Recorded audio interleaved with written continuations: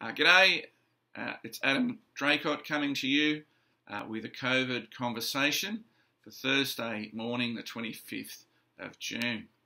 This is for St Augustine's Anglican Church family, and others beyond might benefit too. First thing to talk about is SRE.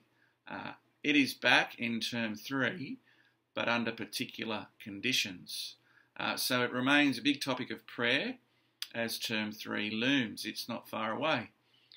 The encouragement from the diocese hasn't changed. They want respective parishes to get a reserve bench of scripture teachers together. Teachers who are ready to step up in place of those who aren't able to return for whatever reason. For us, in our parish, a bench would be a luxury. Wouldn't we love that? Because it implies that we already have a full complement of SRE teachers. And of course, we don't. There is still a need for SRE teachers, irrespective of COVID-19. So if you're interested, please get in contact. Good news. More good news. Youth group is on for one night. This Friday night, that's tomorrow.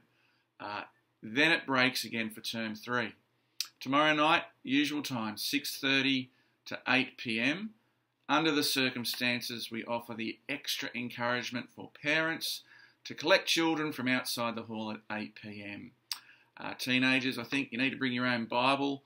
Call Tinnicker for more details. More good news. Sunday school is open this Sunday morning. Just one Sunday, and then again, it breaks for term 3, just like youth group. The time frame is 9:30 to 10:30 a.m. Call Tinnicker for more information. That's Sunday school. Senior Citizens returns. It's on tomorrow morning, Friday morning at 10 a.m. in the parish hall, and it's being led by the Reverend David Wiedemann. Thank you, David. COVID restrictions apply, of course. Again, bring your own Bible. What about church on Sundays? There is still no change to the present arrangement for us. Our Sunday services have not yet returned. We continue to gather online in homes where we can sing, where we can share the Lord's Supper and be together that way. If you haven't picked up a blue card and you think it might be helpful, there's still some in our letterbox. About online church, lots can change quickly. But assuming church is still delivered online over the next 4 weeks, the next 2 Sundays will follow the now familiar online format. And then we will venture into school holidays. And because it's school holidays, our services will be adjusted. Just for 2 Sundays, they'll be a little different. So please be patient with that. We'll continue to major on the majors. However, if you're wondering why they're different, that's why. Who knows what will happen after those 4 weeks? We just don't know. About the COVID team, we're still looking for people to contribute. We're happy we can get some ministries to open again. So we're starting off small, and these are ministries that have been particularly suffered in this season, and it's manageable. Youth group, we think, will be manageable. Sunday school, the senior service. But opening to the general public for 3 services on a Sunday and all that this entails, that is a different prospect. I wish it wasn't the case, but it is. We've shared responsibilities around, even for those youth group and Sunday school as they open. We know we need to share responsibilities around. We know what needs to happen. We've only got 1 handful of people though, and we really need 2 handfuls. 3 would be even better. So please give that some thought.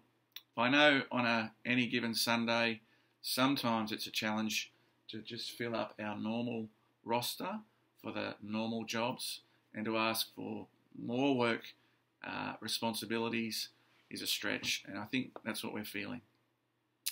Parish Council meets Monday evening, 5 p.m. in the parish hall. Remember the song we sing. The song we sing as God's people is vastly different to the song the world sings. We've seen that in the book of Revelation. The world sings a song of entitlement, of victimhood, of pride. The world is oppositional. The world doesn't take no for an answer. But that is not the way of Christ's bride, his church. We are the people of God. We're to be characterised by him, to be godly people who love and show grace and patience, selflessness and sacrifice, always thinking about the other and the needs of the other. We go the extra mile, don't we?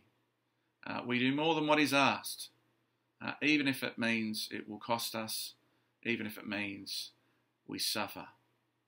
We sing the song of the gospel no matter the cost. So let's keep doing that. You've been brilliant. There's still a little way to go. So let's persist with our patience and our kindness and the love that we've been doing so well. Wash your hands. Practice safe distancing. Stay away if you are sick and be safe. Continue to be patient and kind and keep looking out for one another. That's all from me. Much love. You'll see me soon. Bye.